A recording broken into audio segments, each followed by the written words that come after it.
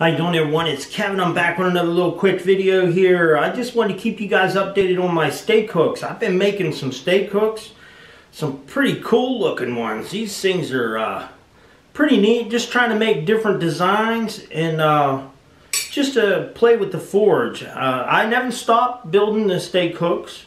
I'm enjoying building them. They're actually pretty fun to build. Just a short video. I just wanted to show you guys some of the different ones I've been making and show you how cool they look. I'll give you a little close-up look of them. Well, here's the first one. This one got a little fancy handle on it. I like this handle. A little better than the other ones. Like I said, I've just been experimenting on different ways that I can work this metal and twist it and turn it and all that. They're actually, like I said, really fun to make.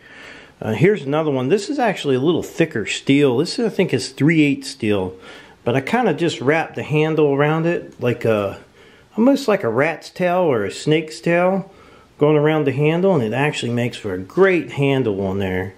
And then of course we put our little hooks on the end. There's not much to show, but there is a couple different designs. I just make them just out of my head. I don't think any of them will ever be exactly the same, but they are pretty cool, and I enjoy building them. Well, I hope you guys like my little steak hooks. I'll tell you, they're great, like I said, for a beginner. Just to learn to work the metal, to be able to stretch the metal out, twist it around, make little curly cues and stuff like that.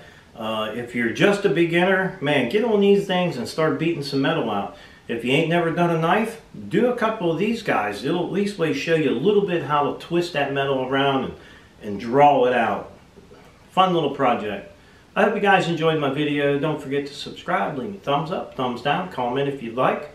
Don't forget, click the little bell down there if you want them alerts when I put up a new video.